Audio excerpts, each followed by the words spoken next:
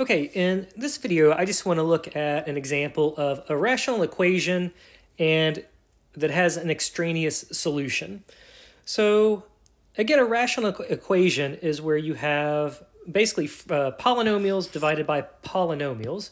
So here we have x over x plus 2 divided by x squared plus 5x plus 6 equals 5 divided by x plus 3. So this is going to be a rational equation. So quickly here, what is, when we talk about extraneous solutions, what are these? So I've got here the basic notion of an extraneous solution. What you're going to do is you're going to solve this rational equation or whatever rational equation you have, and you're going to find a solution that makes the original equation undefined. So in effect, when you substitute that solution in, it's going to produce a 0 in the denominator of a fraction somewhere. And recall that dividing by 0 is undefined. So that's the notion here. So first things first, let's solve this equation and then we'll see what happens. And again, just to show exactly what we're talking about. So recall to solve these rational equations, you basically, usually the first step is simply to get rid of the denominators. So what I mean there is we're going to take this equation and we're going to do a little bit of algebra to it to where we get an equation that we're solving that no longer has fractions in it. So let me even move this. Well, I guess this is okay here. So the first step in usually these types of problems, anywhere you can try to factor, try to do that. So, okay, in my first term, I've got x over x plus 2, nothing to factor in the denominator there. Okay, so x squared plus 5x plus 6. So x squared is a quadratic. So, and since the coefficient on the x squared is 1, what I'm trying to do is I'm trying to think of two numbers that multiply together to 6, but add to give me positive 5. Well, I can multiply 1 and 6, but, well, if I add those, I'm not going to get positive 5. Likewise, I could use negative 1 and negative 6. Again, if I add those, I'm not going to get negative 5. But it looks like we could use positive 2 and positive 3. So if we factor this as x plus 2 and x plus 3, you can check that if you multiply this out, this denominator, you will again get x squared plus 5x plus 6. And that equals, again, 5 over x plus 3. Nothing to factor there. Okay, so let me copy this and move it down a little bit. Okay, so what we want to do now is we want to get rid of the denominators. So notice I've got a denominator of x plus 2, and then I've got a denominator of x plus 2 multiplied by x plus 3, and then another denominator of x plus 3. So what we can do is we can simply multiply both sides of this equation by those denominators. Notice if I multiply by x plus 2 and x plus 3 on the left side, well, if I do it on the left side, I'll have to do it on the right side as well. But notice if I distribute that, I'm going to get rid of the denominators of my fractions, and we'll take a look at that here. Well, okay, I've got to multiply it on the right side as well. Okay, so when I distribute, okay, this first term to this first term, and let's write it out. I would have x, and you can think about this as being over 1. So I would have my original x, but then it's being multiplied by the x plus 2 and x plus 3. So let's go ahead and just write out all the steps. And if you feel confident not doing this part, by all means, you could skip this step. But let's just write them out just in case. Okay, so I'm going to do the same thing with I'm going to have to distribute to my second term. So I would have 2 multiplied by x plus 2 and x plus 3. Okay, my denominator, I still have the x plus 2 and x plus 3. And on the right side of my equation, again, you can think about that as being over 1. I would have 5 multiplied by x plus 2 multiplied by x plus 3. divided by x plus 3. Okay, so this is precisely why, again, we multiplied by x plus 2 and x plus 3. We're trying to get rid of these denominators. So notice here, my x plus 2 and my x plus 2 could cancel. And that would simply leave me, so again, you can think about, there's still a times 1 in the bottom. So in the numerator, I would be left with x times x plus 3 divided by 1. Well, again, that's just x multiplied by x plus 3. So I've gotten rid of that denominator. In my second term, right, the x plus 2 and the x plus 2 will cancel. The x plus 3 and the x plus 3 will cancel. And again, you could think of there's being a multiply, there's still a times 1 in the bottom. I've seen people in the past even be like, oh, everything's gone in the bottom, it's 0 in the bottom. No, you can still write that as multiplication by 1. So likewise, we would be left with 2 over 1, but let's just write 2 over 1 as 2. On the right side, last but not least, it looks like the x plus 3 and the x plus 3 would cancel. And then I've got 5 multiplied by x plus 2. So, okay, what have we done? We've factored the denominators because that helps us recognize what we need to multiply both sides by to get rid of the fractions. And then it's just a matter of cleaning it up. So, again, as I was saying, if you feel like jumping directly to this step, by all means, go for it. But maybe if you're new to this, it's always good to see these steps. So, at this point, I'm going to re-multiply, I'm going to keep distributing. So on the left side, x multiplied by x, that'll be x squared. X multiplied by 3 will be positive 3x. And then I've still got my plus 2 left over. On the right side, if I multiply, 5 times x will just be 5x. And then 5 times positive 2 is going to be positive 10. So notice at this point, we're going to have a quadratic equation to solve. So we've gone from a rational equation, we've now transformed it into a quadratic equation. And again, quadratic because it had the highest power that I see here is degree 2. And again, everything else is a polynomial on both sides. So for these, what we do is we try to make one side equal to 0. So I like to have my x squared term be positive. Well, it's already positive on the left, so I'm going to start moving everything over to the left. So I'm going to do that by subtracting 5x from both sides. And, well, to get rid of the positive 10, I would have to subtract 10 from both sides. So I'm just keeping everything lined up here. So, okay, there's nothing. The x squared is still there. 3x minus 5x is going to be negative 2x. Positive 2 minus 10, that's going to leave me with negative 8. And, okay, on the right side, 5x minus 5x is 0, 10 minus 10 is 0. So now we have our quadratic equation. And usually for me, when I see these, I try to factor first. And if that doesn't work, I usually go to just using the quadratic formula.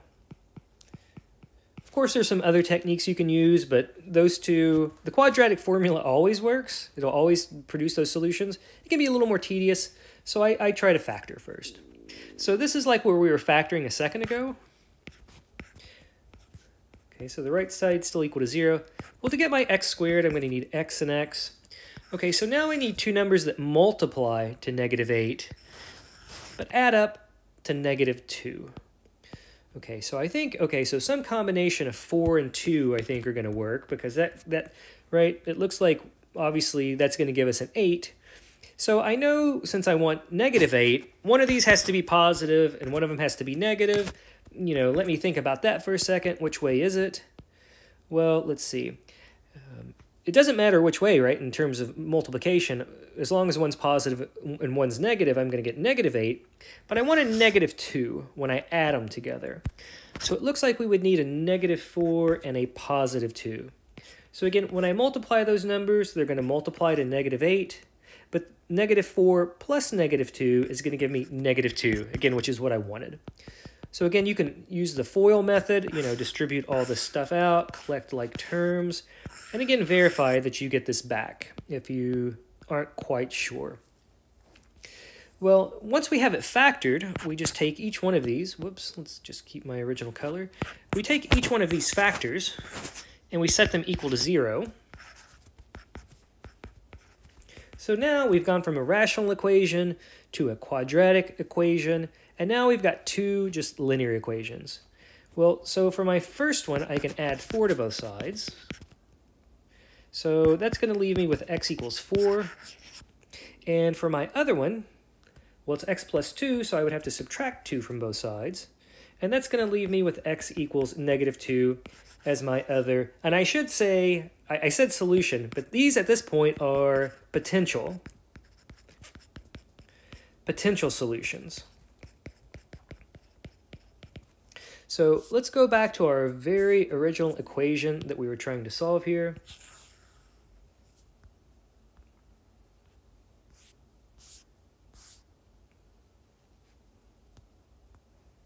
Okay, so there it is. So I'll let you check. I'm going to let you all check.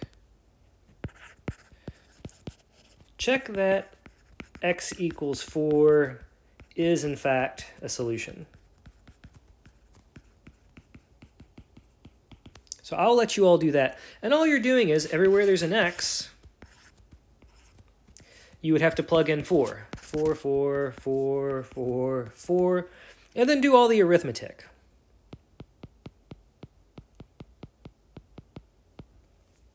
Well, hey, let's even check it, right? Let's just go for it.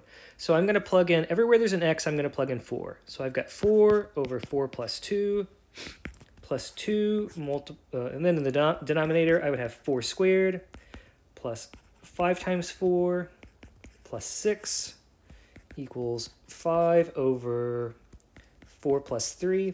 So if somebody even says verify your solutions, that's what it means. Go back in and plug it in and make sure it works. And this looks like this is going to be kind of sloppy, so I hope the arithmetic's not terrible.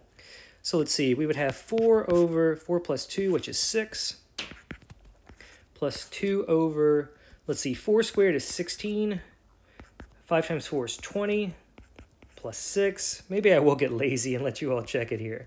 And then 5 over, well, 4 plus 3 is 7. Notice when we substituted in that potential solution of 4, it's clear that none of my denominators are going to be equal to 0. So 4 over 6, that reduces to 2/3. Let's see, 16 plus 20. Well, 16 plus 20 is 36, plus 6, that is going to be 42. And then on the right side, I still have 5 over 7. Let's see, so this is 2/3 plus, okay, 2 and 42 can reduce. I can divide both of those by 2. So 2 divided by 2 is 1. 42 divided by 2 is going to be 21.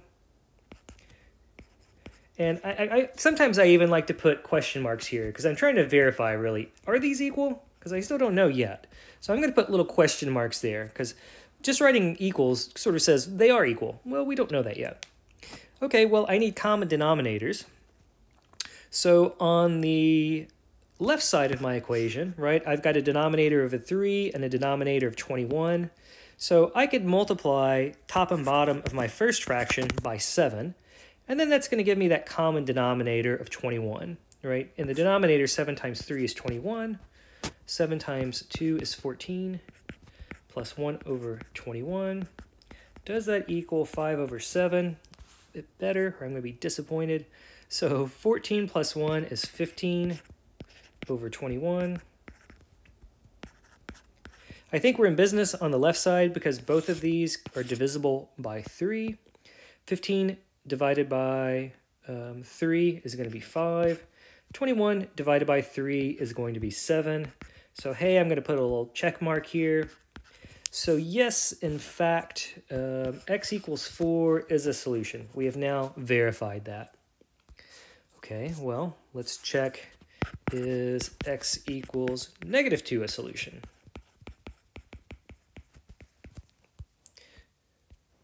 Okay, so again, if we substitute a -2 everywhere, I would have, well, -2 over -2 plus 2. And at this point, honestly, you can go ahead and stop. I mean, you could plug it in everywhere else, equals everywhere else. You could substitute it in. But notice for this first term, what's going to happen? We're going to have negative 2 divided by 0. And again, this produces something that is undefined. Which means even though, okay, it said potentially x equals negative 2 is a solution, it simply means that x equals negative 2 is an extraneous solution. Therefore, the only solution to the equation is x equals 4. So, okay, maybe kind of a long-winded example, but I really just wanted to go through it all and also give you a little refresher on the basics of solving rational equations. And this is pretty much, again, how you solve all rational equations. The only nightmare that really comes into it is if the denominators are tricky to factor, or if you have lots of factors, and when you multiply, everything by that common denominator, like we did here, like when you multiply all that out, if what you're left over at the end is a big nightmare, well, that's just part and parcel. Sometimes it happens. This one wasn't too bad. I think these are pretty standard, something that you would see in an algebra class. A lot of times they do turn into quadratics and you factor them, and just sort of like a little hint, if you're not getting 0 in the denominator from your solution, it's going to work. So like I already knew without even checking that x equals 4 is going to work. I mean, it will. And I recognize it's not going to give me 0 in the denominator. And I can immediately see, right, x equals negative 2 is not going to work because of this x plus 2 in the denominator of my first term. And it even appeared, right, in my second term when we factored it, right? We had x plus 2 multiplied by x plus 3. So we would have also gotten a 0 in the denominator here as well. But even if it makes a 0 in the denominator in just even one place, that's enough to say, well, it is, in fact, undefined, and that means it is an extraneous solution. So, all right, everybody, thanks for watching. Hope this helps you. Feel free to post comments or questions. Hopefully I can point you in the right direction. And if not, hopefully there's somebody else out there who can. All right, have a great day, everybody.